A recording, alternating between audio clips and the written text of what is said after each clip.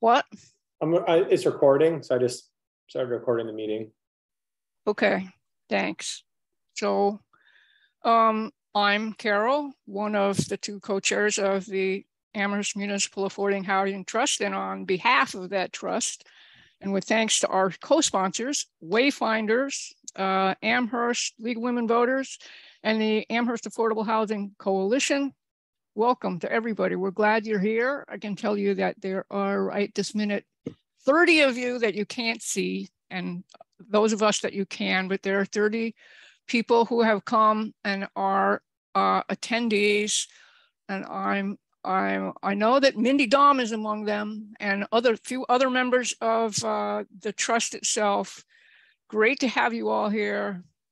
I want to also thank Nate, the town person who is also our Zoom host.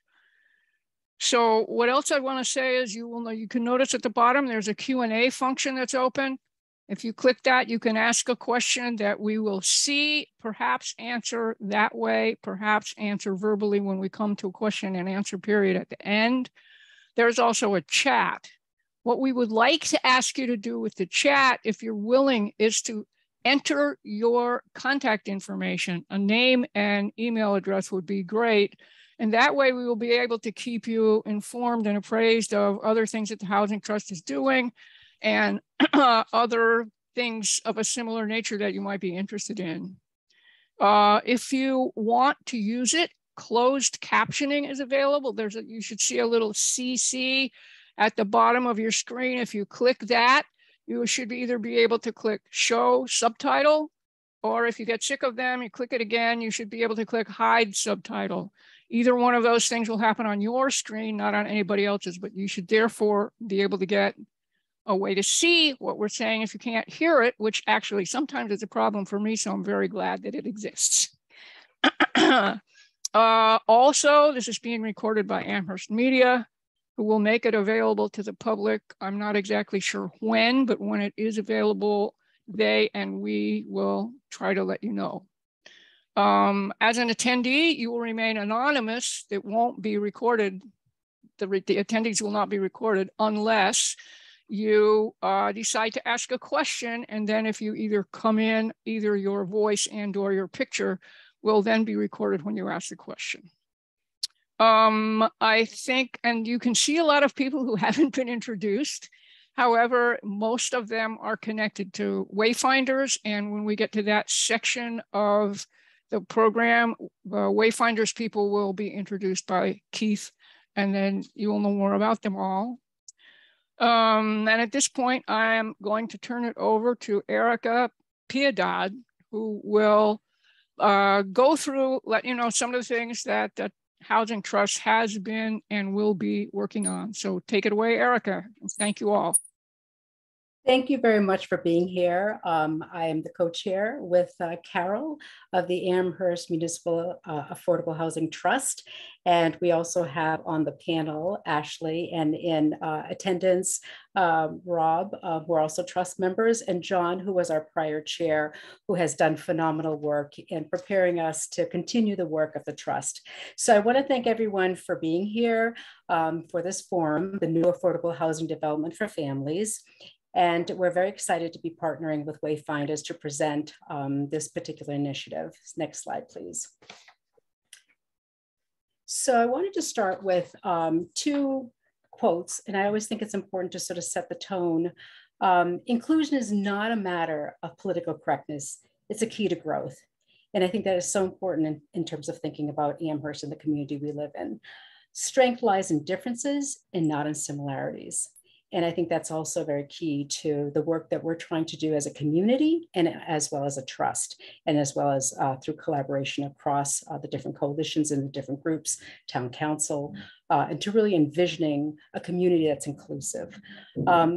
So the affordable housing increases opportunities for being and to continue being a diverse community. So affordable housing is the opportunity for us. And so we're going to talk about the specific opportunity that we have before us. So next slide, please.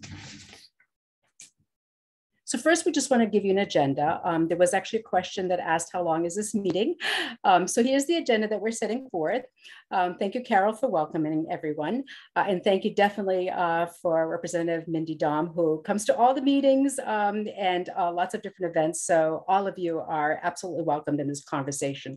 And this is what we want to have, is we want to have a conversation with you about this particular initiative. So welcome you all.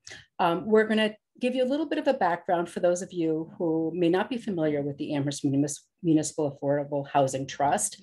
Wayfinders will then continue to talk about who they are and what they propose, especially with regard to the East Street School and Belchertown Road initiative.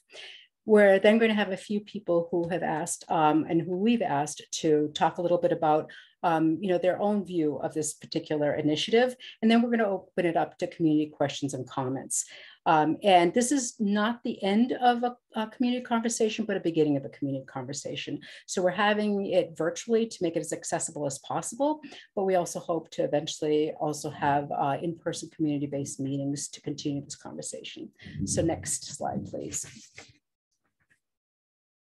So it's always important to sort of set up what's the challenge here in Amherst, specific to Amherst. So many of you probably have your own stories and your own experiences, but we thought it'd be important to sort of level set for everyone.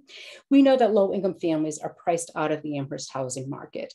Around 57% of current renters in Amherst spend more than 30% of their income on housing, and many spend over 50% on housing.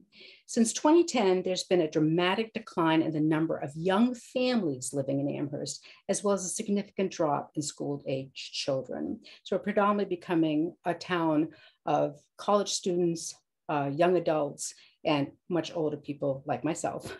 The Housing Production Plan of 2016 recommended the development of 225 housing units for low and extremely low income households in the following 5 years, including 40 units of home ownership, 50 units for seniors, and 25 for individuals with disabilities. Few of these units have been developed. COVID-19 has exacerbated existing disparities, causing many, especially low-income workers, to lose their income, resulting in increased housing instability, if not eviction. There are many, many more data points that we could share with you, but we thought we'll start with these. And it's really, we want to focus on what are some of the solutions. So we're going to move to the next slide and talk a little bit about what the Amherst Affordable Housing Trust mission is.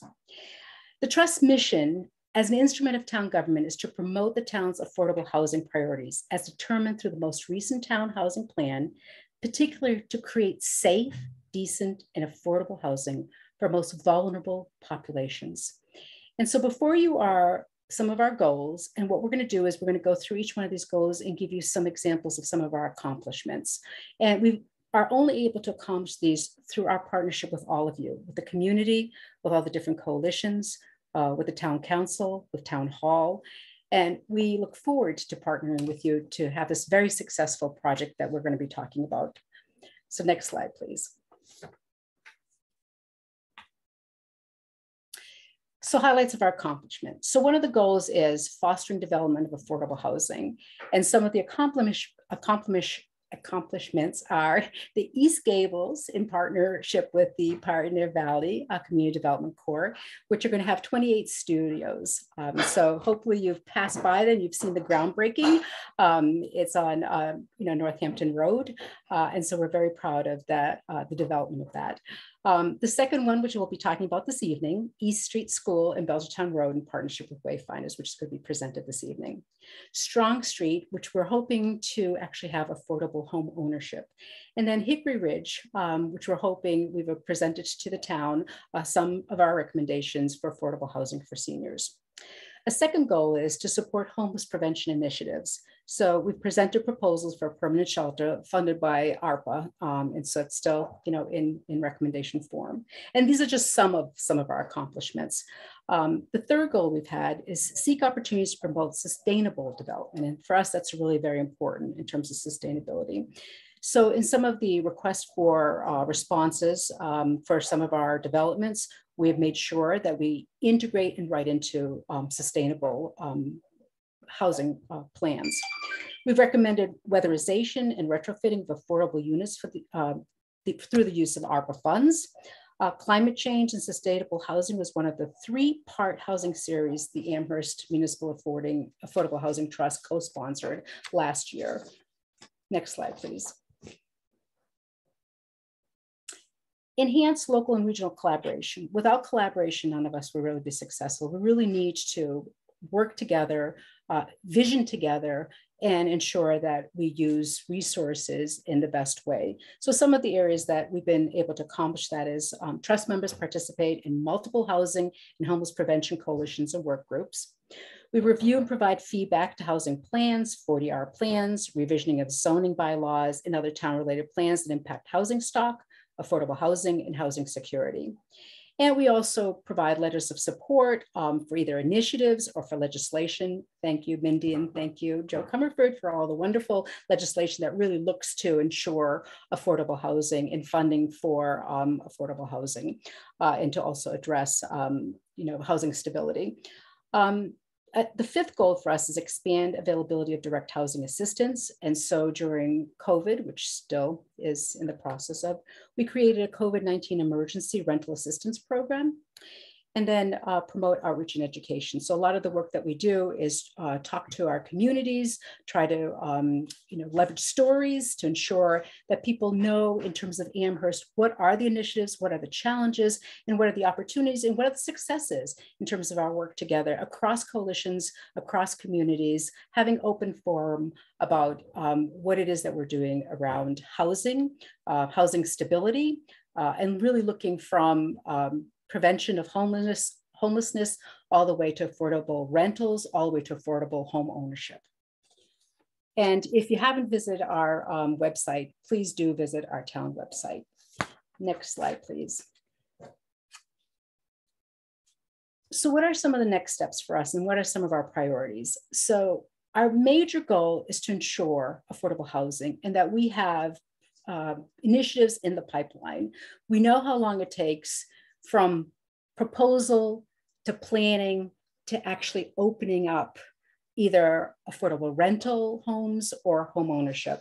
So having pipelines is really critical for us in order to make sure that we're moving, and that we have housing stock, that we're increasing the housing stock, and that we're really reflecting back to that 2016 housing plan to ensure that we can meet some of those goals more successfully than we have in the past. So some of the areas that we're looking at are Strong Street for home ownership, Ball Lane. Some of you might have been at the Dona barbecue, and they actually presented their plan, or at our Housing Trust meeting last Thursday, where the Pioneer Valley Community Development presented their plan for Ball Lane for home ownership, affordable home ownership. Hickory Ridge, as I said before, we presented recommendations for senior housing. We've proposed and support for permanent shelter for the unhoused. And we're constantly looking to partner and identify new property to attain and to develop. So last slide, please. So how can you support affordable housing in Amherst? And I'm just going to stop here and have you think about that. How can you support affordable housing in Amherst? You can support recommendations for local funding, CPA, the Community Development Block Grant, through ARPA, for affordable housing when they come before town council and town committees. You can send letters, you can come to community forum around these conversations. You certainly can talk to your representatives for in terms of where you live, your district representatives. There are many ways that you can support it in terms of local funding. You can support the developer for affordable housing project when plans are presented to this zoning board. That is a really, really important opportunity for us to speak up and to let the zoning board know that we want affordable housing opportunities, be it rental property or be it home ownership, that we're in favor of that. So for example, when Wayfinders goes in front of the ZBA, that we send a letter or we send emails in support. Become an advocate for expanding the availability of affordable housing in Amherst, starting off letting your town council and your legislative representatives know and asking for their support. And then, as Carol said, put your name and email address, which many of you already have done, in the chat to sign up for the Amherst Affordable Housing Coalition's email list to keep informed about upcoming projects, initiatives, and actions. And then look up Facebook in terms of what it is that we're doing. So now I'm going to turn it over to Wayfinders, and they will continue the presentation. So thank you. Great. Good evening, everyone. I'm Keith Fair. I'm the president and CEO of Wayfinders. Happy to be here with you all and my team to talk about our work at the East Street School and Belchertown Road sites. Before I get started, I wanted to thank the Amherst Municipal Affordable Housing Trust for all their work, not only on this project, but all the work that Erica and others have been working on and what she just described. Amherst is a real leader here in our region. Where there is a great need for more affordable housing options at many income levels, from low income to moderate to median income. We do not have enough housing supply in our region, and Amherst has rise to the occasion to meet the opportunity to create more solutions for people in Amherst. And I wanted to commend the Trust for their work in doing that and leading, being a leading town in doing so. As part of our presentation today, I'm going to introduce you a little bit to Wayfinders as an organization for those who are not familiar with us.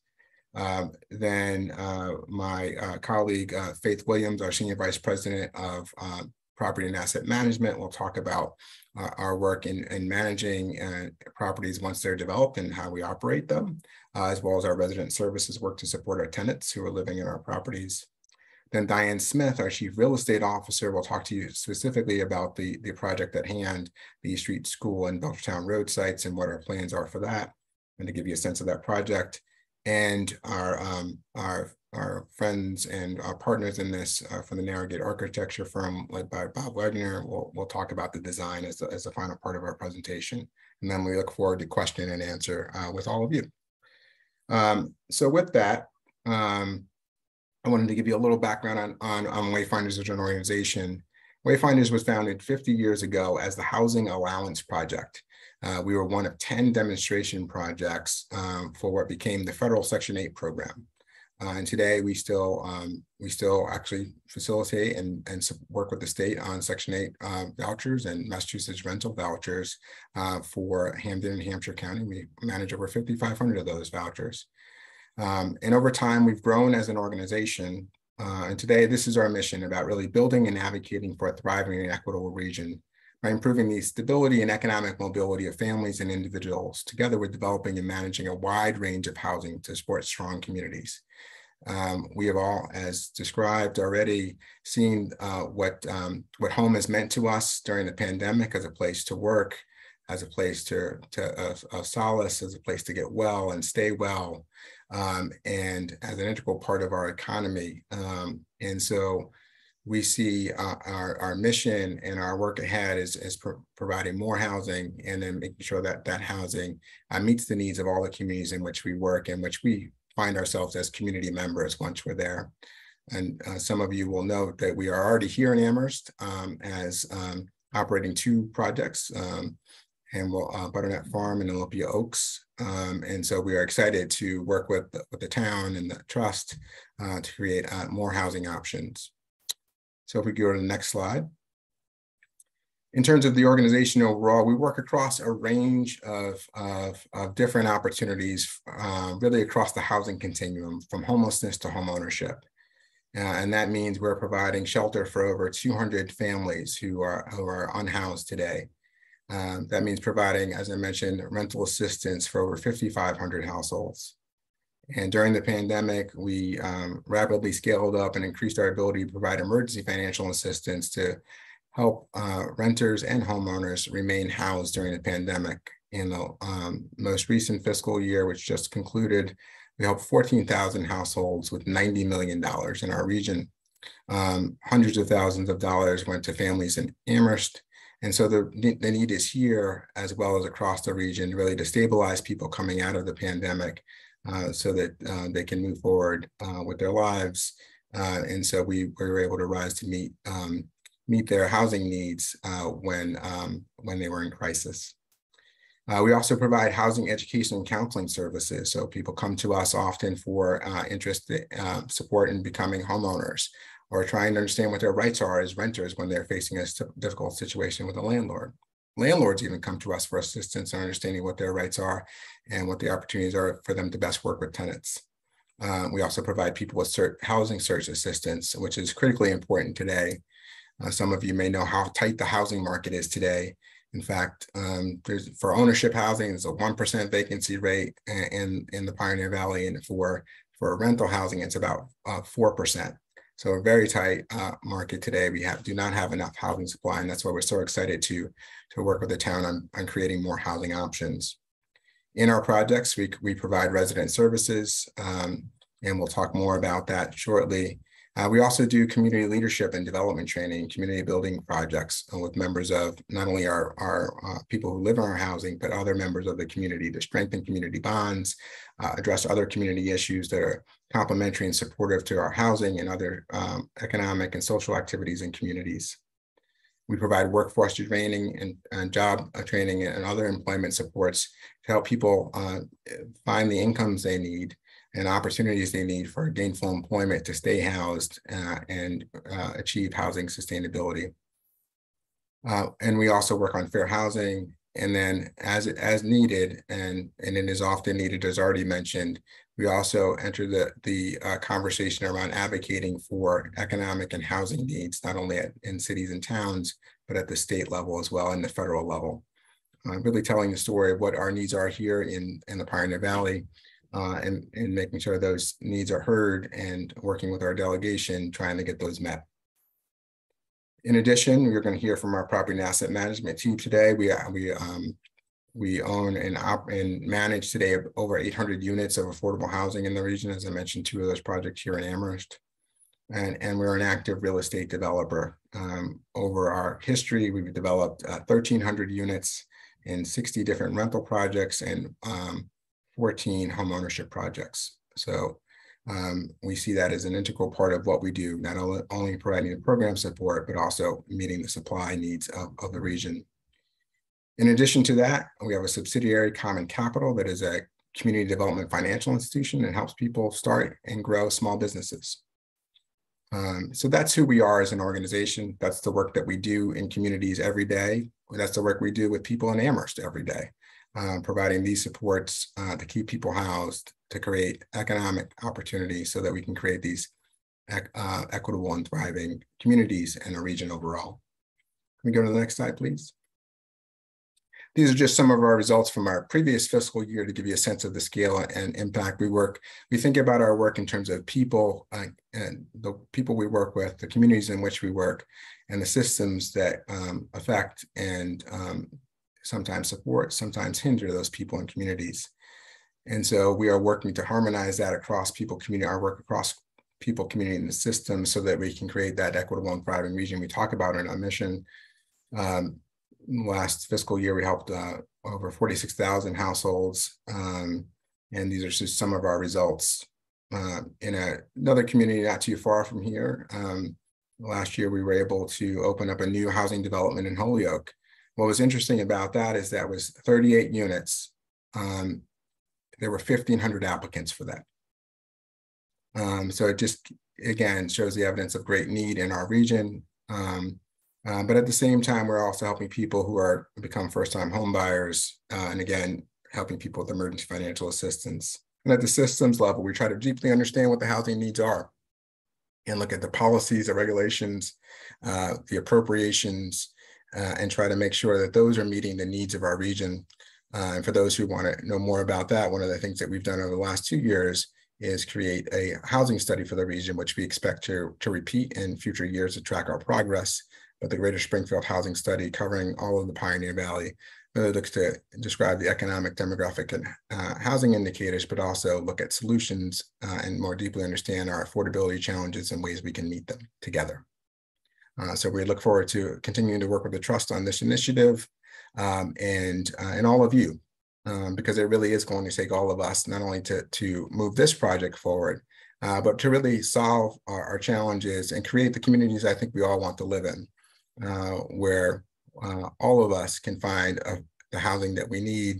They're great housing options, whether it be the people who make the town go, who work for the town, who work for our schools, who assist you in town businesses, who work for our universities. We need more options to make sure that people have those options to stay in town, so that we can have not only thriving housing options, but thriving schools and a thriving local economy. So with that, I'm going to turn it over to my colleague, Faith Williams, who's our Senior Vice President of Property and Asset Management, to talk about our work in managing properties, our resident services work, and also the process we go through to when we market development. So Faith, it's all yours.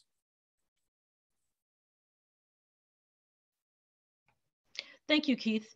And I'd also like to thank everyone here. I'd like to thank you for the invitation to present tonight, and thank everyone who's a member of the Amherst community for being here and being interested and hopefully supportive.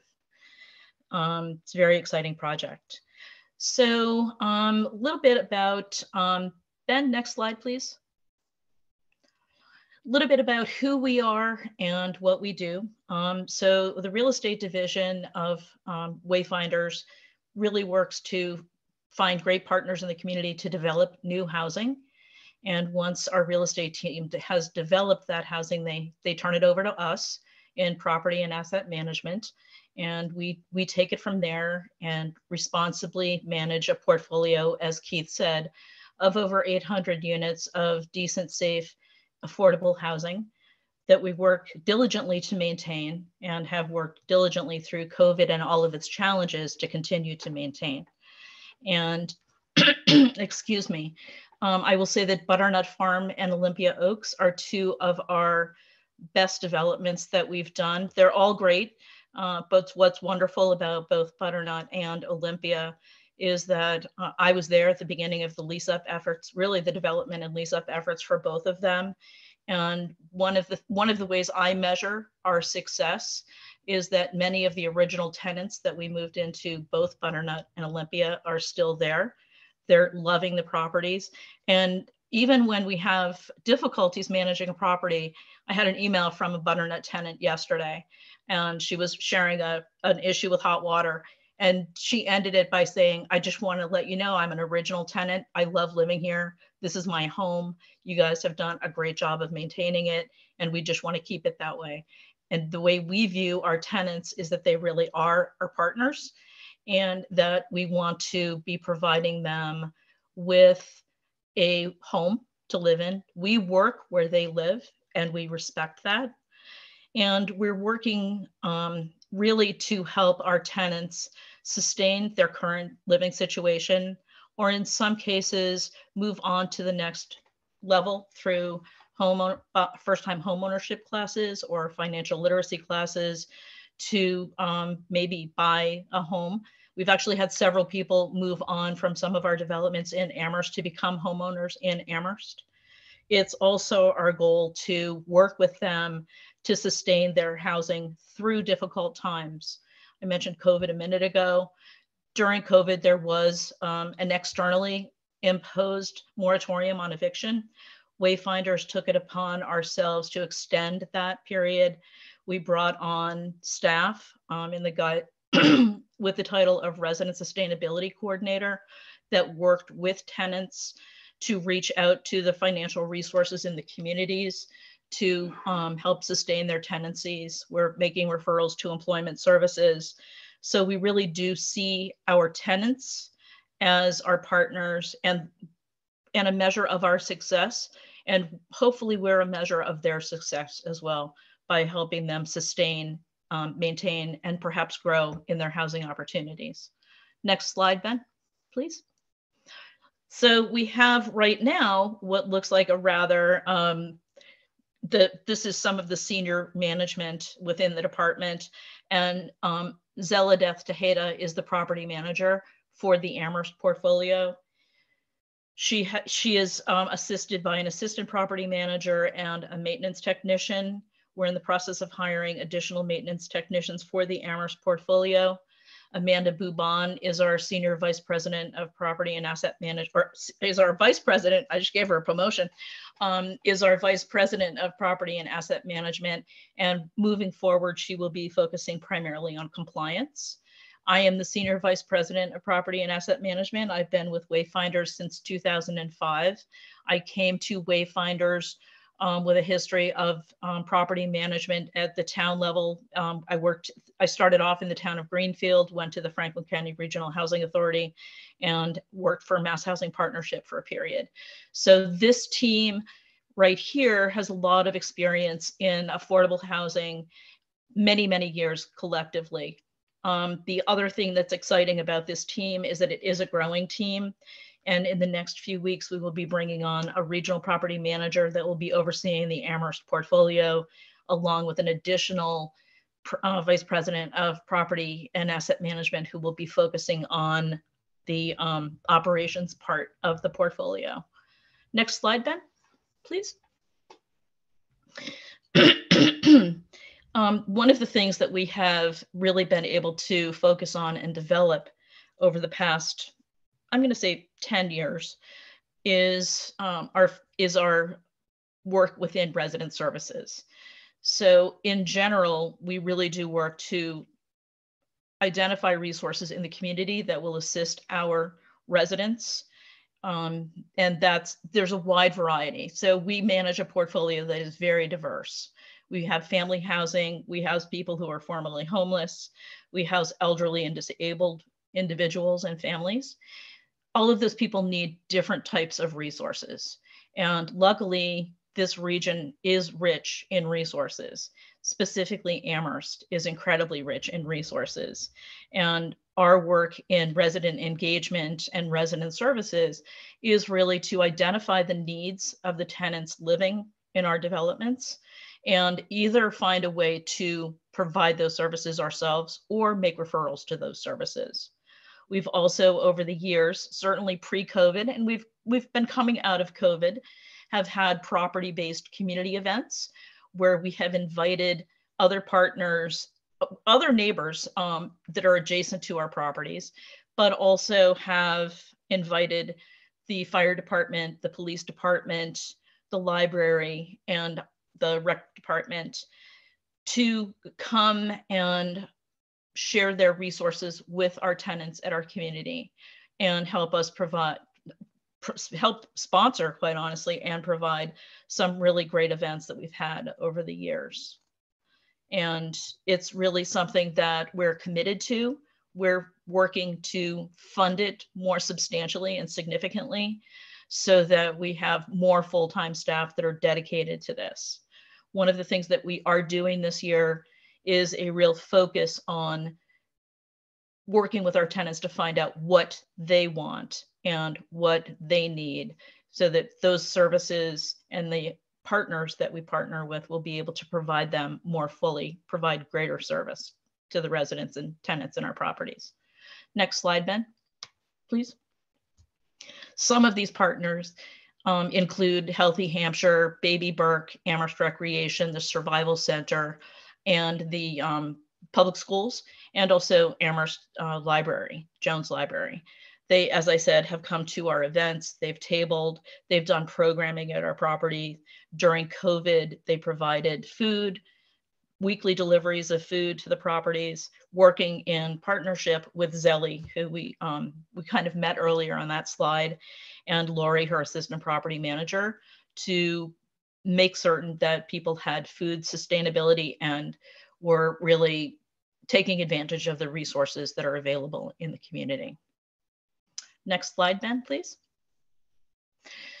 So there was a slide earlier where you had sort of the process and how long the whole development process takes, and it really does take a long time. During that process, tonight is a very good example of that. We've already begun the marketing effort for this property. The people who are here at the forum are learning about it, and as we have public meetings about it, as we write articles in the newspaper, we begin the process of marketing this property. One of the things that we focus on is fair and affirmative marketing. we try to reach out to as many people in the larger community as we possibly can. The slide at the very beginning talked about diversity, and that is exactly our commitment in our marketing effort, to reach out to as diverse the population in this region as we possibly can, and even sometimes beyond this region. What we do in this situation is we're required to hold a lottery to select the applications, the applicants who go onto the waiting list in the order that they're selected for the type of unit that they need. So not to go into too much detail, but people will apply needing a 3-bedroom, handicap accessible unit, and their income is 50% of area median income or 30%. Everybody who applies, who's qualified to apply and submits a completed application enters the lottery. Everybody is selected in the lottery as long as they're a qualified applicant, and then they're placed on the appropriate waiting list.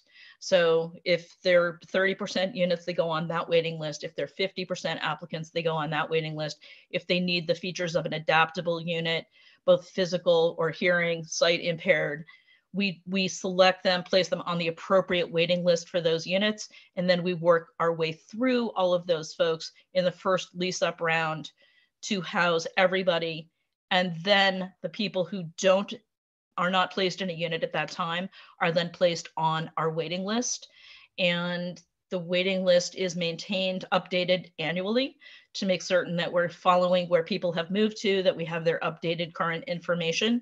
And when a unit becomes available, we then go to that original wait list and fill those units. At the same time, we continue to market those properties and add to the waiting list.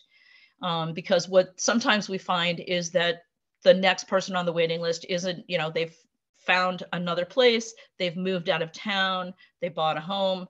So we continually keep our waiting lists refreshed and updated, and we continually market our properties as we manage them. So the initial applicants typically come to us through the lottery process. Keith mentioned earlier that the Holyoke property that we had with 38 units, we had over 1,500 applicants. All of those people, we held that lottery in 2020. And I would say that the majority of those people are still on the waiting list. We go to them when we have a vacancy, and yet we've been adding to that waiting list as we've gone along. We will have information sessions, mostly based in the community. So COVID did impact what we did. We went to 100% virtual. But in the past, what we've done is we've had public information sessions where we make certain that it's an accessible location, easy to get to via public transportation. We have them in English and in Spanish, and we vary the times of day and days during the weeks. So we'll have a midday weekday, we'll have an evening, and typically a Saturday session. They're also recorded so people understand the process of how to apply, how the lottery works. And we also typically distribute applications throughout the community, mail them to a number of other sister organizations to disperse them. And we also have often attached applications to the fencing around a new development, so that we're really working to market it very aggressively and really get a number of really highly qualified applicants into the lottery. And then we work to place people into the units once they come out of the lottery. The one thing I would say that is unique about Amherst is that because we have two similar properties that are not far from these locations, that typically what we would do is once we've had applicants apply and come out through the lottery, we would probably then market our Butternut and Olympia units to the folks who weren't housed through this initial lottery, but they would stay on the waiting list, and that's fully communicated to them. Next slide, Ben, please. So I'm sure that there will be questions during the question and answer period that I'm going to be here for and happy to answer. And I will now hand it over to Diane.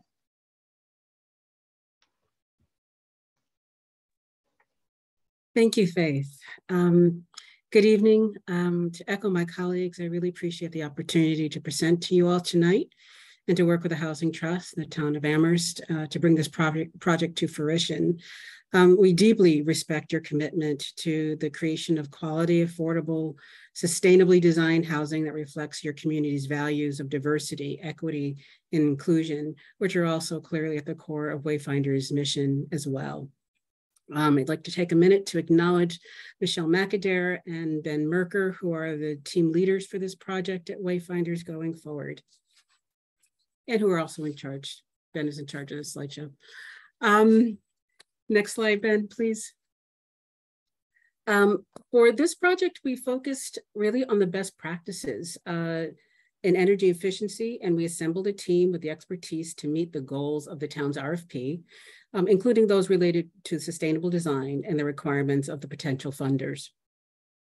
The Narrow Gate is one of the most experienced designers in affordable housing in the state, and their experience is suited to both the adaptive reuse of the school and to new construction.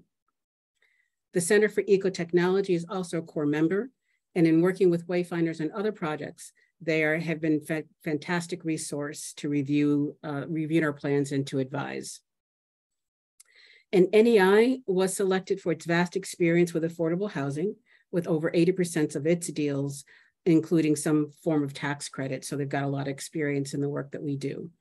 And strong experience with women and minority business enterprises in that participation in their work. And they also have experience with passive house design. So that's really important to what we're proposing going forward. We've worked with NEI on the redevelopment of the Kenwin and Quadrangle in Springfield, and we look forward to working with them again. Next slide, please. So Bob Wegner will be going over, he and his team will go over some of the details, but I'm going to kind of feature some of the early concepts with regard to both of the sites. On Southeast Street, the East Street School, we are proposing 29 units, 9 one-bedrooms, 15 two-bedrooms, and 5 three-bedrooms on this site, which would include the reuse and redevelopment of the existing school. In addition, the property would feature elevator access and universal design. We're pursuing passive house and enterprise green community certifications and solar as well. So we really are pushing the energy efficiency and sustainable design as much as we possibly can on this site. There will be a management office on this site as well as the other. We do have property managers on site and provide support services as needed and available in the community. Next slide, please. On the Belchertown Road site, we are proposing a 41-unit property. This design we're still working with Narrowgate, but we're very excited about how this is coming out. This too would have elevator access. We were pursuing passive house here as well, and there would be a management and community room on site here on this property. We're thinking are 41 units, which would include 9 one-bedroom and 22 two-bedrooms and 10 three-bedrooms. We're looking at solar panels here in addition, and universal design. So we're being very consistent about across both of the sites in what we're looking for in terms of sustainability and accessibility.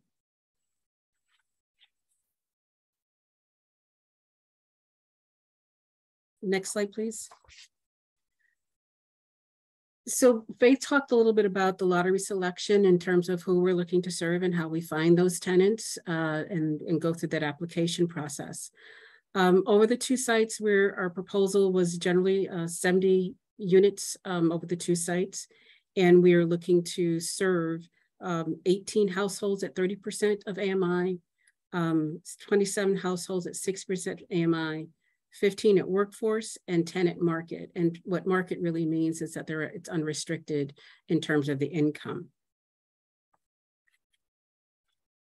While these are what we proposed at at this point, they're subject to change. We will continue to work on the proposal to make sure that we're meeting all of the needs that we can possibly within the community. The next slide, please.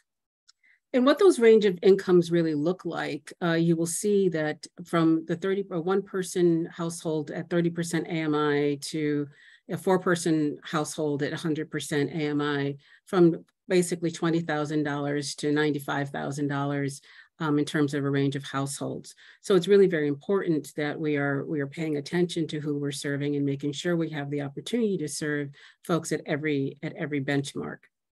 So just to remind you, for that 19 to 28,000 at 30, at 30%, that'll be 18 households that will meet those income requirements. And for 60% AMI that runs generally between 40,000 and 56,000, we'll have 27 households houses that will meet that test. Just to kind of give you a sense of what that means, you'll see that currently 60% of the area median income is $56,000 for a 4-person household, but that means someone making $27 an hour if it's just a single earner in that household. So it's really important for us to be able to find quality housing for folks at every level of income, but particularly for those in the low and moderate income ranges. Next slide, please. And what that means in rent, for those who are making 30% or less in income, we would be pairing them with vouchers, both the Massachusetts vouchers and the Section 8 vouchers. And that commitment means that they would be paying 30% of their income, no matter what that is, as long as it's below 30% AMI. For the balance of the households, generally the rents will be between $1,059 to about $2,300 when we get to the market level. When we were actually looking today at apartments.com to try to understand how that relates to what's happening currently in the Amherst market, and that the ranges now for between studios to a 4-bedroom range between $1,600 for a studio to $4,800 for a 4-bedroom. So, again, it's really very important that we are providing this level of quality housing for folks at every income level, because the properties that are available on the market are just very expensive. Next slide, please. So this is our timeline. And if you see that little diamond at the very top, we are there. So we're at the very beginning, and we'll be spending the next 12 to 15 months primarily in the design and zoning and permitting phases. But we're expecting over that period of time to complete the comp permit and to make our first submission to the DHCD, to the Department of Housing and Community Development, in its pre-application. The department does its application process in 2 stages. There's a pre-application generally in the fall, and then a full application by invitation in the winter. And we're, the way it would happen is we make our submission, and if we're invited in, we can do a full application in that following January. So we're very excited about this, and we're trying to be as aggressive as possible in our planning. So that's where we're going. Assuming that all of that falls into place, we'd be going through a construction, a closing of construction somewhere in 2025 to have the property occupied in between 26 and 27. So that's our current preliminary timeline. Things are subject to change. If things happen earlier, then everything feels more smoothly about getting things done earlier, but this is what we're thinking about at this point. Next slide. So we've invited our architectural team to join us. Bob Wegner and his team will go over the more specifics of each of the sites. Bob? Thanks, Diane. Well, we're really grateful to Wayfinders, to be working with Wayfinders, and that you're all allowing us to be a part of building a stronger, more inclusive community. So thanks very much. I'm going to briefly walk through the goals and visions for each site, and then my colleagues, Andrew and Sarah, are going to present the design overview for each site. So the design of both of these sites is driven by the desire to have more barrier-free housing. And there's a huge gap right now in the existing rental market for barrier-free housing. So this is one of the goals that we've set out to achieve. And also to balance the opportunity for a significant quantity of new housing with a neighborhood context and scale to it. Some of the other drivers that are in front of what we're trying to do here at this early stage, we're dealing with wetland buffers. Both sites have wetlands, and you're going to see a little bit of that in the plans as we show them to you. And also, Wayfinders as a strong goal to create a shared outdoor space. So that's another highlight of what we'll be looking at. So what you're looking at now is the East Street site perspective there, and our proposed design for this East Street site converts the former school into 6 apartments and weaves it into a 3-story addition in the front part of the site there, which you're seeing. The repurposing of the school means maintaining a structure with real cultural and historic significance. And it also has a lot to do with reducing the carbon footprint by repurposing this building instead of demolishing it and replacing it. So you're going to hear a lot about that, about sustainable and green design and how we can reduce our carbon footprint as we go through the design process. Additionally, at both sites, we're seeking passive house that you heard about earlier, and that's a building standard focused on deep energy conservation. So at this site, we envision the new structure to have more of a traditional kind of New England Inn style. And that responds well, we think, to the gracious surrounding homes in this neighborhood and the green space directly across the street from which this view is taken. You'll also notice the existing public access to the recreation field will be maintained for residents of the town as well. I'm now going to transition to Andrew, who will talk a little bit more about the design. Great. Thanks. Thanks, Bob, and thanks, Ben. So you can see here that the main entrance to the entire building, right, both the renovation and the new construction, is off of East Street through a shared courtyard. It's that little gray patch there where the school, the existing school and the new building will connect. The existing school is included in Amherst's East Village Center Historic District. So we're going to maintain the outward appearance of the school. And as Bob mentioned, preserving the building is inherently sustainable. You can see in the parking area, we've got 29 resident parking spaces and for the 29 units. And there's also a bike room in the basement, which will be accessed via elevator.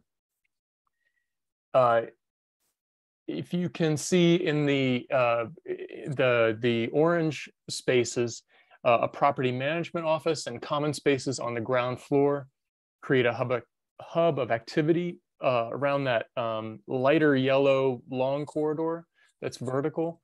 And locating the community room next to the courtyard enables larger events to, like birthday parties can spill out outside in good weather. So once you go inside, near the entry, an elevator is located right between or right at the junction between the existing school and the new building so that it can bridge the differing floor elevations and make all of the units accessible. In the perspective, you can see that the school, and maybe y'all know about the school, but it's up about 5 feet above grade. Whereas the new building will be right at grade. In addition to the entry doors from the common corridors, so you can see there it says hall, that yellow bar left to right, and then we have those the units flanking that. All the units will have doors off of common corridors, but in this case, or on this site, all the ground floor units will also have private entries from the outside at grade. So you can see right off of Southeast Street. Yeah, exactly. Thanks, Ben. You'll see these canopies and welcoming entries from the street. As discussed earlier, I believe that was Diane. Nice to meet you, Diane. The property will have a mix of 1, 2, and 3 bedrooms. For this site, the new building will have 2 and 3 bedrooms on the first 2 floors, and then 1-bedroom units above. And with that, I'm going to turn it back to Bob. Okay, let's go to the other site, Belchertown Road, also known as Route 9. And for this more spacious of the 2 sites, we looked at different options from townhouses to multiple buildings, but found that a single larger building could best accomplish the Wayfinders and the town's goals for accessibility that we talked about. Energy performance as well is easier to achieve through a larger single building. And also wetlands preservation, which is a key part of this site in particular, really both sites, but this site probably even in some ways more challenging and more important. There's also the desire to create a common outdoor gathering space here too, with real views to the wetlands, which are a real natural asset on this site. So this preliminary view of Belchertown Road illustrates how our design concept was inspired by simple massing of kind of rural New England architecture. And a portion of the building is 2 stories, you can see there in the front, and it transitions to 3 stories in the rear, kind of similar to what's called a salt box structure that you're probably familiar with. And though the entry and the main entry and the canopy have evolved a bit since this original scheme, the simple massing of this New England barn-like architecture has remained a design inspiration for us for this particular site. We're proposing to use a change of colors that you see here in the siding and varying roof lines as well to create this ensemble of multiple smaller buildings.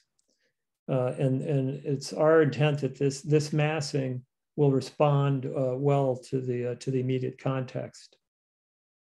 So to learn a little bit more about the design, I'm going to turn it over to Sarah. Hey, thanks. Yeah, so like Bob said, like we've mentioned before, we really think that the wetlands that you can see at the rear of the site here are a big asset. And so our strategy on this site is trying to prioritize that as an amenity for the community here. And so we're preserving this dense wooded area that's south here at the bottom. Yeah, thanks, Ben. Yeah, we're gonna preserve all of those trees, but then we're gonna take advantage of this existing clearing in the trees up at the top of the plan, where you get a really nice view into that space. And we're taking advantage of that massing that Bob mentioned, where the higher massing, the 3-story portion on the rear side of the building, to try to give more units that view of the wetlands. And then by locating the building right along Belchertown Road in the front and tucking the parking behind the building, we're both trying to pursue Amherst's vision to have a sort of village feel in this neighborhood. But we're also sort of creating a more private outdoor space behind the building. So a lot like at East Street, we have that community room that's adjacent to that outdoor space so that those spaces can interact in certain uses. And that space becomes shielded from all of the traffic on Belchertown Road and instead faces that nice view of the wetlands in the rear. So we have that parking lot in the back. It has a designated drop-off lane, and that's going to bring a lot of residents in through the rear entry. But at the front entry, we will have bike storage, and that will welcome, cyclists as well as pedestrians off of the sidewalk. And we'll also have an office there, a staff office, to sort of keep eyes on the street, keep that lobby space active and used throughout the time. We've also paid attention to locating the entry to that parking lot a little bit down the street from the entry to the Colonial Village apartments, which are across the street. So in order to avoid any kind of traffic conflicts there.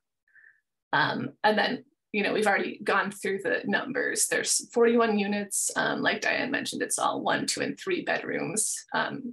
We have 50 parking spaces, and we actually have a great solar orientation for photovoltaic units on the roof. So that's going to be used to help us achieve our energy conservation goals that we mentioned we're really, really working towards with this. And I think that wraps up this. Oh, that wraps up everything. It does wrap us up. I know we had a few people, a couple of people who wanted to speak in support of the project. And so if it's okay with our friends from the trust, we might let those folks come forward.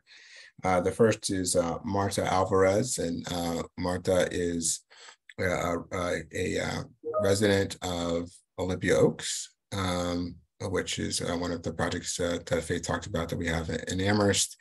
And Marta is also a member of the Wayfinders board. And I think that's important for you to understand that we value resident perspective in every way that we talked about, but also we bring residents and community members onto our board so that we remain community informed and resident focused in all the work that we do.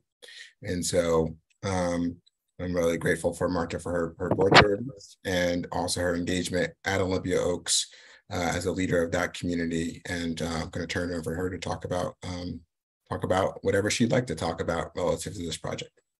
Thank you. Thank you for this opportunity and the invitation. Again, my name is Marta Alvarez. I'm a tenant at Olympia Oaks apartment for 8 years. And I'm very blessed to be living in this complex because I feel, and the majority of my neighbors also comment that they feel very safe and very secure in this property, although we are a little high. But you know, we are happy in here with the management and the actions that the activities that we had that they offered to us, the help, the assistance, they're always there. Our property manager, Sally, and assistant manager, Lori.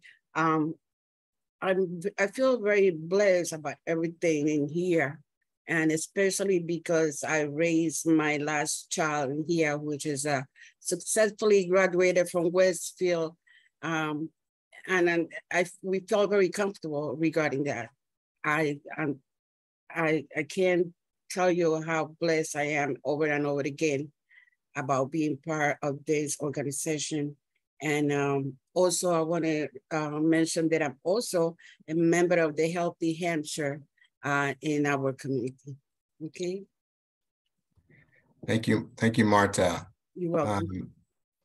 And I also wanted to open up the floor to Aaron Cassidy from the Amherst Housing Authority, who I believe is also here to talk on behalf of the project. So, hi, this is Nate. I work with the town. If you could just raise your hand. Keith just mentioned a name. I'm not, there's about 40 attendees, so it's hard to scroll and find who should be speaking next. So if you just raise your hand, we can allow you to speak or promote you to panelist. I don't think Aaron is here, but I do see Francine Rodriguez. Francine Rodriguez is the other person. Thank you. From Family Outreach of Amherst and CHD. So we welcome Francine forward.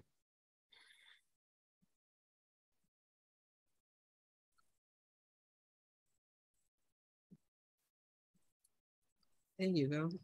There we go. Hello, everyone. First of all, I just want to thank the Amherst Housing Trust for all of the amazing work they're doing in Amherst, and also to Wayfinders. I collaborate with Wayfinders. I work at Family Outreach of Amherst. I should have started with that. And so I work helping residents of Amherst access emergency funds through Wayfinders.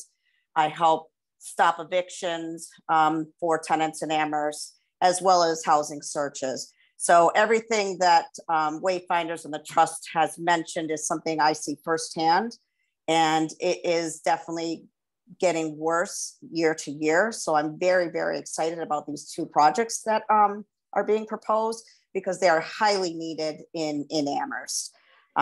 We, as Erica mentioned in the beginning, the kids that the decline of children is because families are being moved out of Amherst. Families are basically being pushed out of Amherst because they can't afford to live here. And that's a very sad thing, because it's a wonderful community to be a part of.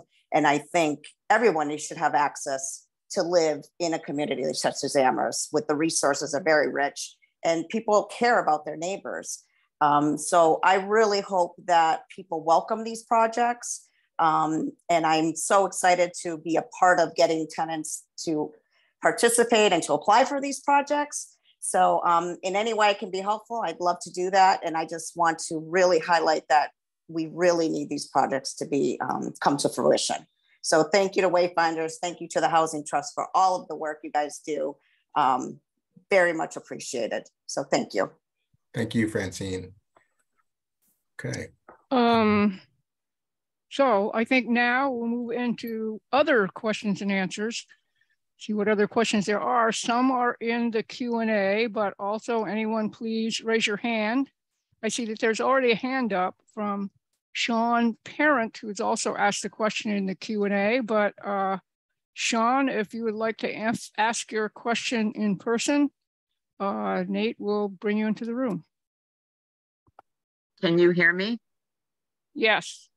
Okay. I don't know if you can see me. I can see 4 faces. We can't see you, but we hear you.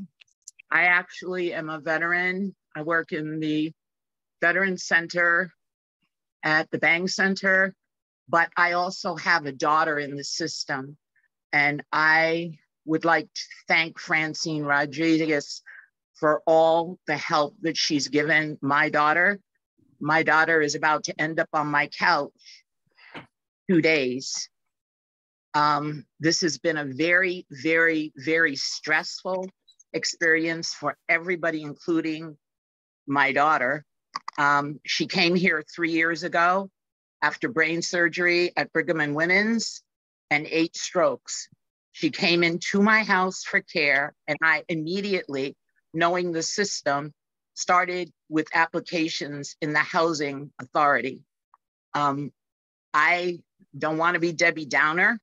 I've lived in the Amherst area for almost 40 years now. Everything that Francine is saying is true.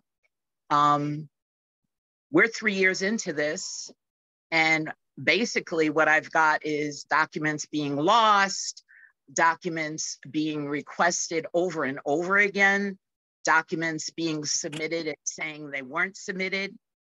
Being as I worked for VA for 10 years, I know how to work the system. I know how to fill out documents and get them submitted.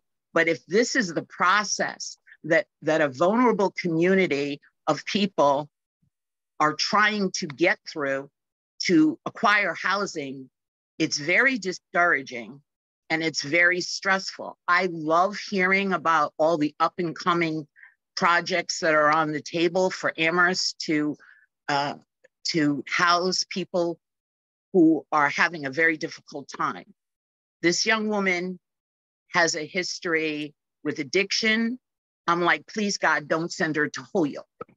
There are all kinds of mitigating factors that are involved in housing someone.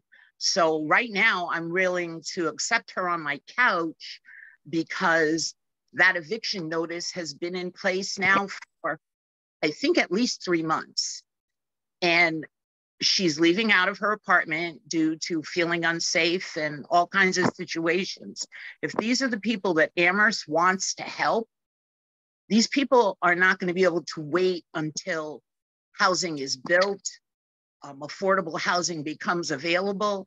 And the way to get to that affordable housing is like climbing a mountain of hell. And if someone can explain to me again and again and again, well, these are the papers you need. Yeah, but we submitted those papers. Well, where did they go? Well, I don't know. They sent them to the wrong. This is just a clustered shut of stressfulness. And I am comfortably housed. I can take care of my business. but she can't take care of hers. So does she have to leave Amherst to have that happen? She has so much support from Francine Rodriguez. I can only say this woman is a major blessing.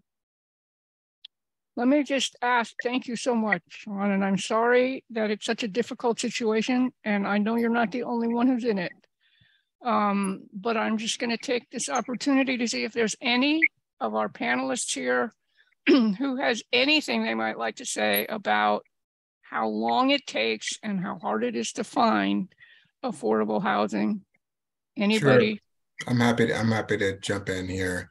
Thank you, Keith. Unfortunately, what Sean describes is all too often an occurrence because of the lack of supply of affordable housing for many people at many income levels with many needs throughout our region, throughout our state, in fact, throughout our country. We have not been building enough.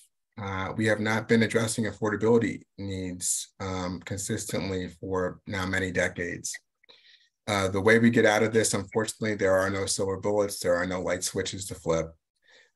There's hard work that the trust has done, community by community, that get us to create the right set of solutions. Sometimes it is building housing, but as you see, building housing is a long process.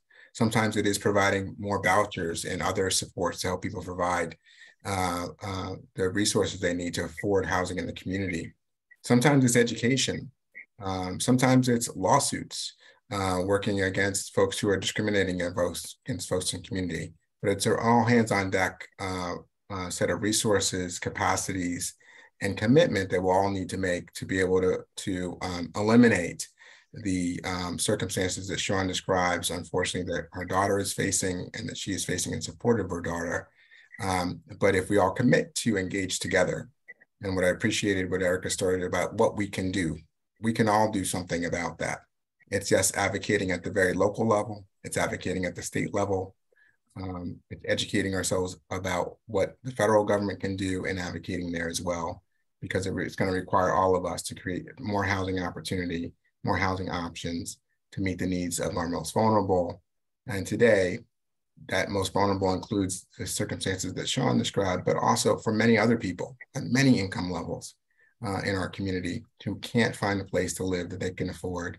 And so if we're going to create an equitable and thriving region, we have to do that. So I implore all of us to get engaged and get educated. I thank you for that. And I think that having lived in Amherst or the area for 40 years, I live in the Brook. I know the struggles of people who are around me. I think that in the conversations that we've had at our own committee meetings, the perception is new housing is going up in North Amherst, new housing is going up in South Amherst, new housing is going up in the center of Amherst. And I basically was told by one person, well, this is for up and coming gentrified yuppies or whatever you want to call yourself, to be able to afford $2,700 a month is not something that common people can afford. And people who are on disability with a fixed check, it's either the Amherst Survival Center or giving up something. I'm a veteran. This is not the way to leave people. Everybody would love to come into this meeting and hear about what all the plans are that are up and coming. But if you've been in this battle for 4 or 5 years to get housing, to be honest with you, if my daughter dies, she's 43, she's had 8 strokes. If she dies before her housing comes, it wouldn't surprise me. Sean, can I interrupt so we can give some other people? I would like to say to you, however, that the town knows that this is a problem. There are people on the town council trying to figure out ways to change zoning or to find more money for affordable housing in other ways. The town knows it's a problem. There isn't enough affordable housing. How to fix it? For one thing, it probably can't be solved. It needs so many things. So it's not that the problem's not known about, it's that the solution is hard to figure out and hard to get to happen quick. And there's some other people with some other questions, and I so much appreciate your being here and saying what you've had to say, but I would like to give some other people a chance too. And I see that Ashley has her hand up, so if it's okay, I'm gonna go to Ashley next. Oh, I was just saying that I really appreciate that person coming forward, and I myself live in a tax credit apartment, and I'm very willing to walk people through that process. It took about 6 months, and that was without extraneous health concerns. So it is a very difficult process, and I kind of hope as a board, maybe we could put closer to the front burner in terms of quicker, less barriers, and then probably quite a bit cheaper, 30% and 10%, and 6 months or less. I mean, it's difficult, obviously, but let's make that just a little bit more front burner than back burner. Thank you, Ashley. I don't see any other hands raised, but we have some more time. And so I'm going to go to some of the questions that have been asked. And first I will ask if Simply Saturday, would you like to ask your question, or I can read it? If you would like to ask it, you could raise your hand. Actually, I have a bunch of hands. Okay, I'm going to do Simply Saturday first, and then I see a couple other hands, but let's do Simply Saturday first. Go ahead, Nate and Kringren. Apologies for the Zoom name. I could not change it. I had a different account logged in. But anyway, yeah, so I have a very just brief question. So if a local institution donated land for affordable housing development, would AMAHT, I hope I'm getting the acronym correct, welcome and support a proper proposal for affordable supportive housing development? And that includes, an actual developer and with a sound plan and financial plan. Is the question, if somebody came forth with property, would the trust be wanting to develop affordable supportive housing on it? That in brief, that in very brief. I think the answer is the resounding yes. I mean, how to make it happen, very other things I don't know, but let me say that one of the things that is difficult in Amherst is finding available properties that are developable. That's a problem. It has been a problem. It's been the developers that we work with, some of them have spent years trying to find an appropriate place to build a thing that they wanted to find. And the town jumped on the Belchertown Road property and bought it before someone else did. So we could put the two properties together to come up with something we could try to get developed. But finding suitable land is a big problem. And if you or someone has a solution to it, like bringing something forward, it would absolutely certainly be considered. I don't think I have to ask anybody else if that's true or not. I think that's true. Excellent. Thank you so much for your answer. Joe Landers. Yeah, sorry, took me a second to find the unmute button. That's okay. I did miss about 15 minutes of this presentation because I had to step off to take a phone call. But, and I don't own property in Amherst, but I'm a member of Mass Landlords, and I try to stay abreast of things that are happening with Wayfinders, since you're the main organization handling rental assistance and building low-income housing in the area. Zoning, as the prior speaker was mentioning, is a huge problem. I don't know what impact Wayfinders can have on statewide initiatives to allow denser buildings or ADUs, but that seems to be something that Massachusetts has been struggling with for quite a while. The other thing I wanted to mention, because I'm actually dealing with a raft application for a tenant right now, is the fact that raft will give up to, I think it's $10,000 a year. That's correct. Right now, but you have to wait until someone's on the verge of eviction, right, or which can put a landlord on the verge of defaulting on their mortgage. And what I don't understand is why raft hasn't been treated almost as an extension of Section 8, since the Section 8 wait lists are a decade long, unless you're a disabled vet and can get an expedited Section 8 placement through the HUD-VASH program. People who clearly are income qualified, clearly are disabled, living in a wheelchair under a bridge type of thing, can't get Section 8 housing because the wait list is so long. But I don't understand why the RAFT program hasn't been able to take, as a for instance, that maximum $10,000 payment, and instead of waiting until someone has an eviction notice, and then, like I said, because of the time it can take to process the application, at that point, the landlord may have fallen behind on the mortgage as well. And now two people's credit histories are trashed. If there's any way to treat those almost like an extension of Section 8 and say, okay, you income qualify for up to whatever amount, the 10,000 or less, and we're going to pay it out monthly over the next 12 months as a rent subsidy. Yep. Does anybody want to? Sure, I'm happy to jump on both those things. So thanks and I know RAFT is federal money, and I don't know how much impact at the local level anybody has with what the rules are for RAFT, but it just seems like that would do a lot to alleviate things until we amend our zoning and get more housing available. Yes. Yeah, well, thanks for raising the zoning issue. It really determines the shape of our towns, and our zoning across the region and across the Commonwealth needs to be modernized. We need to think about what we want our towns and communities to look like, not what they were, not what they are today, but how they meet the needs of the future of our communities.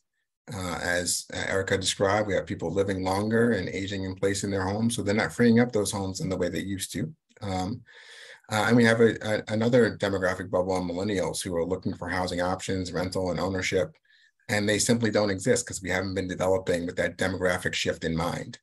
So as we look at our zoning and our communities and towns, it is really incumbent upon all of us to demand of our towns, to get engaged in our towns, to look at what do we want our towns to look like? What's the future for us? What's the future for our schools, for the people who live and work in our town? And that should then inform how we zone our towns for the future. Specific to RAFT, RAFT is the Residential Assistance for Families in Transition program. It is a state program. It is a state appropriation. There is an emergency rental assistance program that was part of the American Rescue Plan Act and the prior COVID relief package that President Trump signed before he left office. Massachusetts received from those federal dollars about $800 million. Massachusetts, the RAFT program, or the Residential Assistance for Families in Transition program, the state funded program, predated the pandemic. And it was about a $20 million a year program statewide pre-pandemic. So Massachusetts went from having a $20 million program to having an $800+ million program because under the Baker administration, they increased RAFT and then with the state legislature support to $100 million in the beginning of the pandemic. So those resources have been critical to keep people housed during the pandemic. And with the federal program, there were very liberal rules about people accessing those resources, and they were quite significant. You could get up to 18 months of rent, and it was for households up to 80% of the area median income who had a COVID crisis that was preventing them from paying their rent. You could get paid stipends going forward if you couldn't pay your rent, and there was no dollar cap. Massachusetts, because we had the pre-existing infrastructure and the eviction diversion initiative that was put in place, we've been very successful in getting those out. So we do no longer have those resources. RAFT, as Rep. Dom is putting in the chat, has significantly gone from that 20 million. There was an appropriation for this fiscal year for 150 million. In the past supplemental budget, there was 60 million. So we have over 200 million to work with in the state. But the rules have been changed for the program. As Joe was just describing, and it requires a notice to quit, which is the beginning of the eviction process. It is not an eviction, an imminent eviction. It is what a landlord does when they're letting a tenant know that they no longer want them to pay them rent, and they're going to start eviction proceedings against them. The eviction process is a long and arduous process. We know this from both sides of it, both providing RAFT and being a landlord ourselves. That is something that many people would like to advocate to change so that people don't have to get to that point of getting the notice to quit. And as Joe was describing, it affects not only the tenant, but landlords. Most of our landlords are small what we call mom and pop folks, right? They own a few properties here and there. They're not big institutional players. They don't have lots of reserves and other dollars that can support them. And they're part of our community, right? They're part of the economies in our community. In the beginning, I mentioned that we helped last fiscal year, 14,000 households with $90 million. The previous fiscal year, it was 6,000 households with $32.7 million. And these were all federal dollars that we're really deploying and some state dollars. And so $120 million in our region is not anything to sneeze at. And that supported the local economy. Residents, yes, tenants, landlords, utility companies, people who work for all those folks. And so when we think about the future and really kind of create real solutions, Joe's idea about thinking about how we can create better solutions that don't get people into crisis situations is well taken. We are advocating with others who administer, we're actually studying right now with others who administer RAFT and other housing programs around a state voucher, expanding our state voucher program to be an entitlement. So that everyone's needs could be met. That doesn't meet the supply issue, but it meets the affordability issue. And so, and that's the state voucher program is called the Massachusetts Rental Voucher Program. It is similar to the Section 8 program and providing supports to people. So that's an opportunity rather than trying to meet people in an emergency way, to meet people where their needs are before they get to emergency so they can sustain their housing and landlords can sustain their housing. And again, we can have that thriving economy and equitable region I think we all want. And if something like that was tied to a financial literacy training program, yep, then it would even, that much more increase the value of the program. Absolutely. Okay, so I think there's one hand left, but I think I'm going to go back and forth and go to the next person who asked a question in the Q&A, and that would be Ruth Hazard. Ruth, if you would like to raise your hand and ask your own question, or would you like, if you don't raise your hand, I'll read it. I think that she's still here at least. Yeah, I'm here. All right, go Ruth. Okay. Well, this is, I mean, in a way it seems like window dressing given all the major structural issues around housing, but I know that at the two Wayfinders properties in Amherst, there are small community gardens that have a lot of meaning to the people. Mm-hmm. That they have so much potential in a lot of different ways to offer a lot of positives to a community. And I really appreciate, I know the residents appreciate those at those properties. I've worked with them some around the gardens. I'm wondering if you designed a garden space into your property as you go, from the word go, you could think about a lot of different things about, it being well sited to be a good growing place, but also how do you design a space like that to best serve the needs of trying to grow some food, some flowers, whatever it is, but it can really make a difference in people's lives. So I just wanted to see if that's something that is being included in your design process. I think as part of sustainability and community building, it really has an important place. Somebody want to answer that one?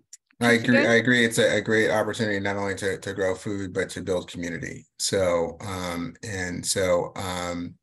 you'll see in some of our slides and the initial kind of concepts for our design, there is outdoor space, and I welcome my colleagues, including Bob and the Narragate team, to talk a little bit about what we're thinking about, what we've talked about in terms of outdoor space and opportunity. Sure, I'd be happy to chime in, Keith. One of the sites, the E Street site, is a little well, it's quite a bit tighter than the other site. So it's not to say that it couldn't be done, but I think it is more challenging at the E Street site. And I say that as an avid raised bed gardener myself. I love it, and people walk by my garden because it's in the front of my house all the time. Kids stop. It's a way to engage and build community. So I see the value of it besides just the, you know, the good nutrition and nourishment satisfaction. I think at the other site, Belchertown, we actually, I don't, you might not have noticed it, but on that back patio at the back, we had shown some garden plots back there. So we are thinking about that, and we see the real value of that, and it's a fairly economical addition. So I hope that it can happen, and we are already thinking about it. So I agree with you, and thank you for you know, for your input, because I think it's, those things really happen because there are people who want to grow stuff. You know, if you make it and there's nobody there to garden, then well, it doesn't happen or doesn't thrive. So it's great to see people who really want to do it.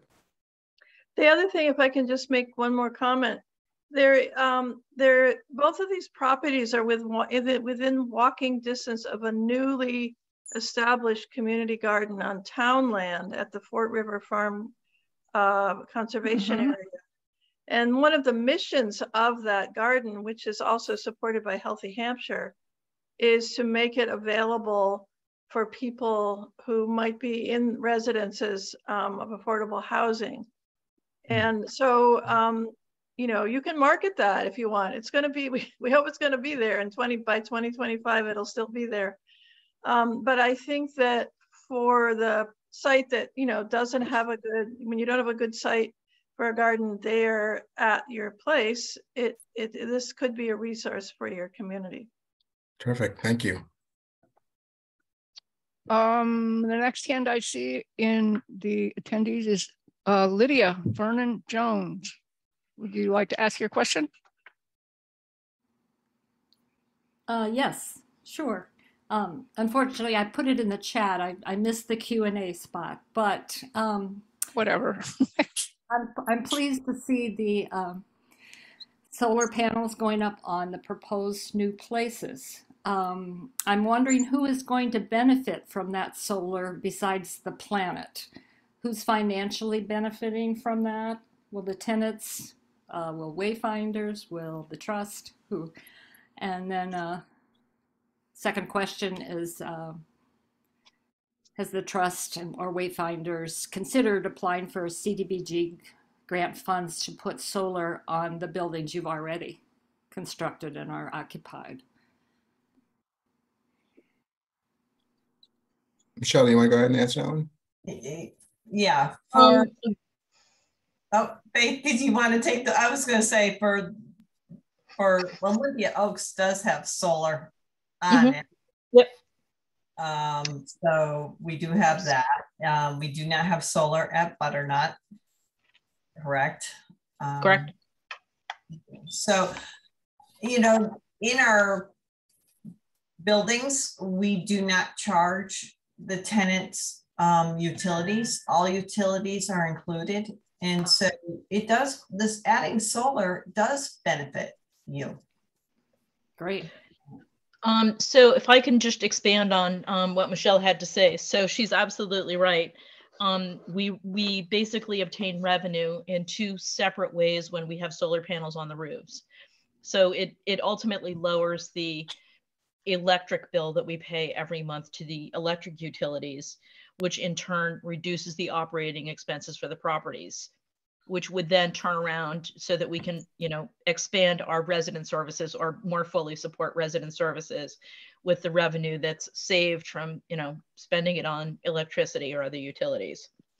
The other revenue from solar panels are solar credits that you sell on the market, and then you, the owner, obtain quarterly revenue from that. That revenue depends on the size of the solar array that you have. I don't know that we've sized this one out to know what the projected revenue from that. The revenue from that also goes to the property, and again, underwrites the operating expenses for the property. So Michelle is absolutely right. All utilities are included, which means that our operating expenses at the property level tend to be high. So having something like solar panels, reducing the monthly fee that we're paying for electricity, but also having the additional revenue from the credits come in, really sustains the property in the long run. Great. Can I slip in my other question? Will there be places for charging electric vehicles, cars and bicycles at these new sites?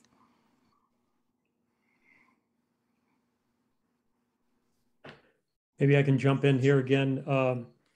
We're still early on, and it's a good topic to bring up early on, because you have to plan for it. So I think it's a reminder to us that we should be thinking about that. I know in our work, because we do nothing but affordable housing, sometimes, if nothing else, we put the conduit in so that it can be done later more economically. So that's been true of solar. That's now happening for EV charging stations as well. And I think as the infrastructure increases, there are also more rebates for EV charging stations. So that might be another way in which we can finance that kind of amenity. Yep. Great. Thanks. So let's see. I have a couple more questions in the, Mindy, you're the next in line with a question, although it isn't exactly a question. Would you like to say something, Mindy? Dom, our representative? Maybe she left already, I'm not sure. I think, no, she's here. Mindy, would you like to say something or not? If you would, raise your hand. If not, I will read this.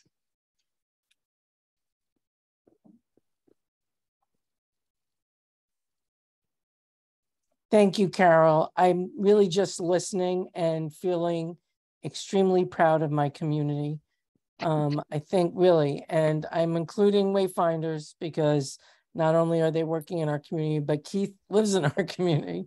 So I just want to shout him out completely. I really want people to appreciate that when a program like RAFT, I don't even know what the multiplier is in terms of how much bigger it got during COVID.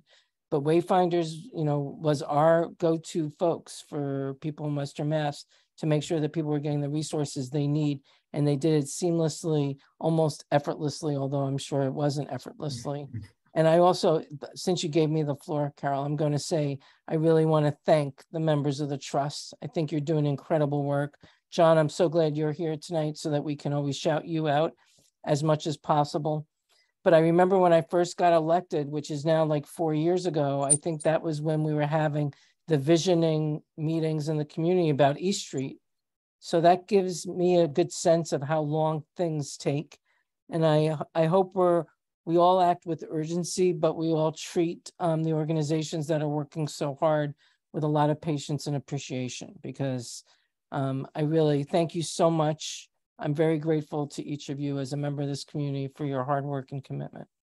Thank you, Carol. Thank you. Thank you, Mindy, for showing up in so many wonderful places all the time. It's great. Let's see. I think there is, again, a question from Hilda Greenbaum. Hilda, would you like to ask your question? If you would, please raise your hand.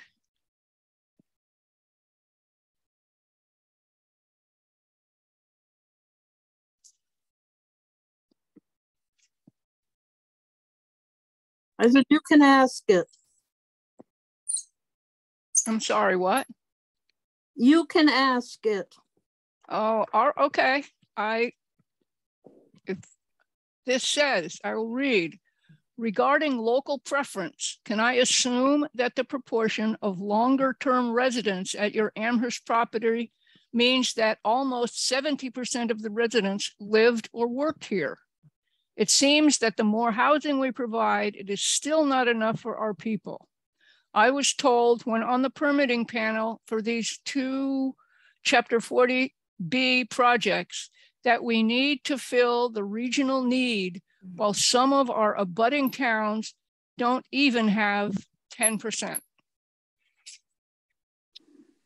So, yeah. So in terms of there are regional needs, there are town needs. In terms of preference, that is something that we'll have to work through with as we go through the process here. On some of our projects, we do have a 70% up to 70% local preference, but there are needs of that we'll have to figure out how we want to meet together with the town in terms of local preference requirements or expectations. Some of that is within our control. There are some things with the way affordable housing is funded. There are lots of public subsidies and resources that also dictate the limit the amount of local preference. There are some fair housing concerns also around local preference. It's a way of, yes, creating housing for people in a community, but also income communities can be exclusionary. So you have to be careful about how you apply and address local preference issues. But here the need and the opportunity to come together with a solution that works for the Amherst community here. Okay. So I see two things that are left. Joe Landers has a hand up again. And also I have something here from someone who in the questions is named anonymous attendee. So I presume that these are questions that I should read. This person hasn't had a chance to talk yet. So Jill, I'm gonna let this go first. The questions are: 1, Amherst's housing situation is complicated by the presence of thousands of college students looking for off-campus housing. How do you ensure that low-income housing isn't taken by college students who may have low incomes, but who seem different from low-income families or workers? That's the first question. And the second one is, how would you characterize the need for low-income versus moderate-income workforce housing for cops and teachers, et cetera? It seems a lot of our town employees can't afford to live here. Is it even possible to build housing for moderate income households in Amherst?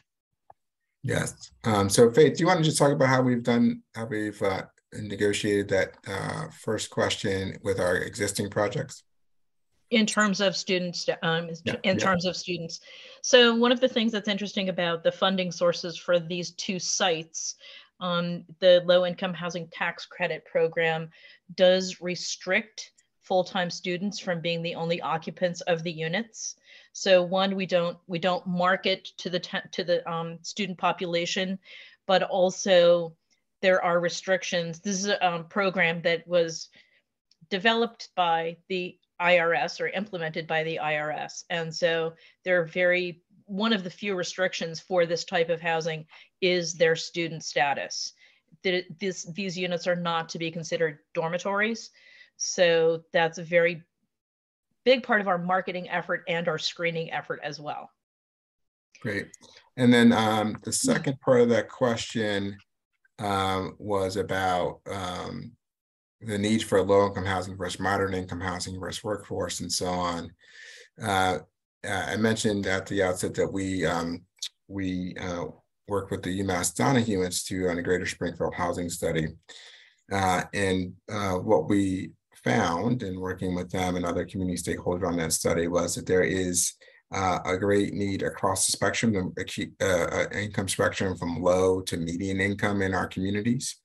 But what we, in our second phase of our study, which was released last March, if you go to the Wayfinders website at the UMass Donahue Institute website, and I'm happy to put it in the chat here if I can act fast enough, or make it available to the trust to circulate the study. But we did look at where the real affordability needs are, and of course, the lower your income, the greater the need is. And when you look at it from an affordability standpoint, we have a significant need in the Pioneer Valley for extremely low income units. But there is a need at the moderate and the median income as well. There's just not enough housing options. So when I talk about 11,000 unit housing supply gap, that's across the board. That's not just for low income folks. That's across the board. We don't have enough housing options. And when you have that kind of market, what you end up having in many cases is folks who are of more median or higher income occupying housing that would be occupied by lower income folks. And then you drive up rents, and then you have the dynamics that you talked about with student housing, where people are renting, the students are renting by the bedroom door, or even someone told me yesterday by the bed. And it becomes a very difficult housing environment for anyone to afford. I know I moved to Amherst 7 years ago looking to rent before I bought, and was lucky to find some place, but that place had a rent that is higher than my mortgage today. And that's because of the dynamics in our market that we all know very well. And so I've had good conversations with John and others about the need for UMass to build more housing on campus. is a real need for advocacy from all of us. If you want to take action, that's something to ask UMass to do, because the way the housing needs are being met are definitely distorting the housing market here in our community. There is a need, and you'll see that this is a mixed income project, right? We have the 45 units that are low income or for very low income households. But then we also have workforce units that will be around 70% of AMI. Is that right, Diane? We're targeting there. There's often what they call the kind of the missing middle. There's not a lot of subsidy users for housing in that place, and people really struggle in that. And then we have a few market rate units as well to add to the market supply. So that's where we're doing more projects like that. And you talked about surrounding communities. Others talked about that. We have a project in our pipeline in South Hadley. We're building a project in Agawam as well. And we're also building more in Holyoke. So we're really trying to create more housing opportunity in various communities around our region. And many of you know, we also have a big portfolio already existing in Northampton with both older and newer projects there. Thank you, Keith. So I think we still have, I don't know, see any other questions. If Joe wants to ask one more question, I think this will be our last question of the evening before we wrap up. Joe, go ahead. So I just wanted to congratulate Wayfinders on their current process for raft applications and the emails and communications that they're having with landlords, because compared to the organization that the state is contracted with to handle some of these, which is a company in California, I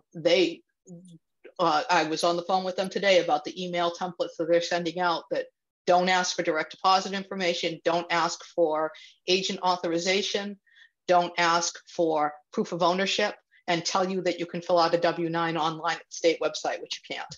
So compared to their communications, you folks are very clear and concise. And I don't know what it looks like from the tenants end of thing. I know tenants were having problems with applications because a lot of them don't have computers and they were trying to fill out things online. And I think that's going to continue to be a challenge. I don't know how to address that, but the communication that I've experienced with you folks has been very clear. Thank you. I greatly appreciate it. Well, thank you for that. I appreciate that, those comments specific to the one issue you raised. There's two issues you raised. There's, in order to meet the overwhelming demand for emergency rental assistance, the state has, in addition to working with us and other administering agencies throughout the state, has contracted with a third party to kind of take overflow applications. Today, we receive over 100 applications a day for emergency financial assistance in our region. That's Hampton and Hampshire County. That hasn't abated. People think the economy is better, and that hasn't abated for over a year.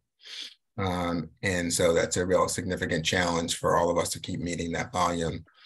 So they have a third party who doesn't always have the best customer service. And so we try to keep as many of our applications as we can.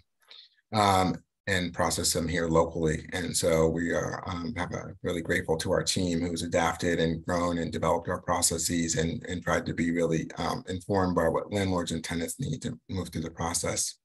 You also mentioned one other issue relative to RAF, and I think it was specific to, I lost my train of thought there. Maybe about the phone, having to fill out applications. Oh, yes, in person, yeah. So one of the things that folks should know is, yes, we have a virtual application which works for many people, but not for everyone. Wayfinders has 3 offices where you can come in and get assistance directly with applications. And some people do that today. We're open for business. Monday through Friday. We have our headquarters in Springfield, but we also have an office in Northampton at our lumberyard project there on Pleasant Street, and then an office in Holyoke as well at our Library Commons new housing development project there, proximate to the Holyoke Public Library. So there are opportunities to come in person as well as to call us on the phone and or to fill out the application online. So we're trying to create as many channels as possible to meet the needs of people in the community. It's not perfect, but we're doing the best we can. Thank you, Keith. So I believe that's a wrap. We've sort of answered all the questions that we have. I'm sure there are more questions. I'm sure there will be more opportunities to ask them. You can remind people again, if you haven't yet, to put your contact information in the chat. And if you do that, we will get you on the mailing list that the trust has. We send out at least announcements about what's going to be on the next agenda in time for you to come to our meetings if you want to. And always the meetings have other information about things that are going on and announcements. And so if you're interested in being more involved or at least knowing more about what's going on, please be sure to put your name in that chat. Thanks again to everybody, Wayfinders, for your great presentations, all of them, and all of you for all of your work. The trust members here and present and not present, present and old members who have helped out in getting this together and getting it to work out. And also to the Amherst League of Women Voters for supporting us, the Amherst Affordable Housing Coalition for bringing together people. This will be available on Amherst Media soon. I don't know exactly when soon is, but we'll keep it in mind. We'll let you know whenever we know when that is. Thank you very much for being here. And this is the beginning of a conversation. Keep it up. Let's go. Thank you all and good night. Thanks.